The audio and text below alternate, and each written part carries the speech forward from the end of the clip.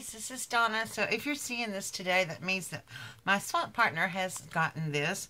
So I did a swap with Scrapbooking with Me Boutique that is owned by Edith Ray. And we had a little swap, and it was supposed to be for a romance pocket letter. And so this is my pocket letter, and my swap partner was Linda. And so I just used what I had in my stash, and you know, kind of going back to the old ways of creating pocket letters, not putting so much on the outside plastic, but actually creating each little card. And so what I did was I used the paper called, let me get the scraps out of the way. I try to keep everything together for my scraps and the paper. Then I use this called Floral Muse. And I got this from Scrapbooking with Me Boutique. It is, I think I got it from there. It's Dovecraft. But it's beautiful paper line. And it has a very romantic feel to it. So that's why I used it. So on this card, it was just like a little butterfly. And I put some Wild Orchid Craft roses there on the paper. And just a little flat back that I got from Shabby Chic Boutique. And then on this one, I have these little tiny hearts. And these came from Natasha Scrapbook Corner. And then I like the little paper square. It's got like little letters written on it. So that's why I wrote notes. So on the back side is my note. And then I have these two tiny little flowers that came from Prima. And then on this one, it says Life is Beautiful. And I have a die cut word that says love there. And then I just have this little page flag.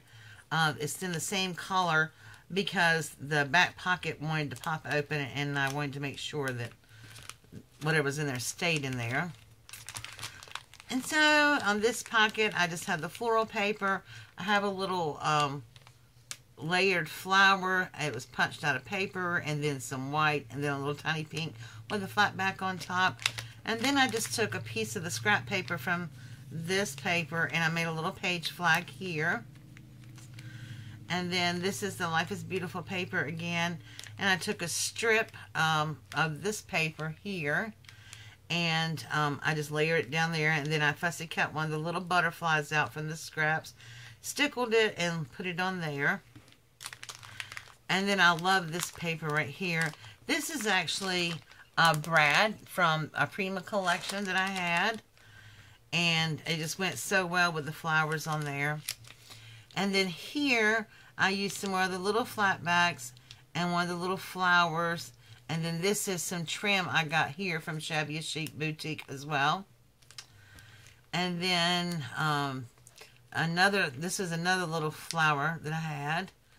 And then I took a piece of the scrap of the paper and I made a little envelope and stuck a little flat back to close it down. Now there's nothing in it, and it's just for decorations basically. And then I have this little heart with a fringe on it that says love, and then a little pink Wild Orchid Craft flowers. Now I'm just going to show the back really quick because I don't want, just in case, but I'm sure she has it. But this is the back right here, and I did double-sided back. And then instead of running washi tape down it, since it's sort of romance, and I didn't want to ruin the look of it with washi tape, so I just tied some ribbon on the top and the bottom, and then I used a little brad to attach a little paper tassel on the side to hang down.